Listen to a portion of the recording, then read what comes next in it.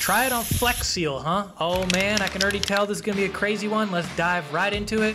I have here some standard Flex Seal. I love this product. I use it around the house all the time. Super cool, and oh my gosh, yep, I'm gonna spray my entire hand. I honestly cannot believe that I did this, but here we go. I'm gonna actually set a timer, can't forget about this, but I'm gonna dive right into it and try to clean half of my hand with our Grip Clean hand wipes. These things work awesome at breaking down all types of paints, glues, and adhesives. Now I'm gonna wait, and I waited an entire freaking 5 minutes for you guys.